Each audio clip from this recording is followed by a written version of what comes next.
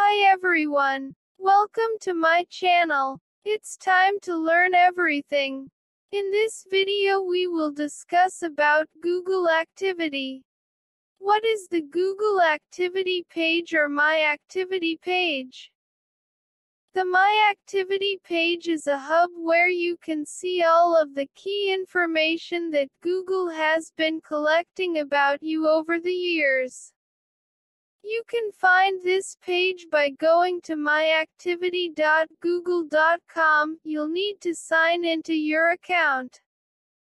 On the My Activity page, you'll see activity from a variety of Google products, including search, image search, maps, play, shopping, YouTube, and even help.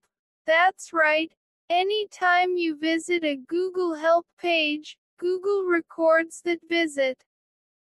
By default, the My Activity page is displayed as a timeline and data is bundled by day. You can choose to see a list of each individual item on the timeline by clicking the menu button, 3 lines, in the upper left corner and going to Item View. Next to each activity bundle or item you will see 3 vertical dots. Click these dots to view the details of any particular item. Details will include things like the exact time the activity was recorded and what Google product was being used, or to delete an individual item. How is this different from the Web History tool?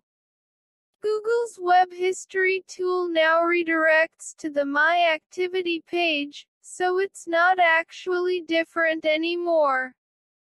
But the main difference between the My Activity page and the former Web History tool is that My Activity shows activity from a variety of Google's products, not just search, image search and video search.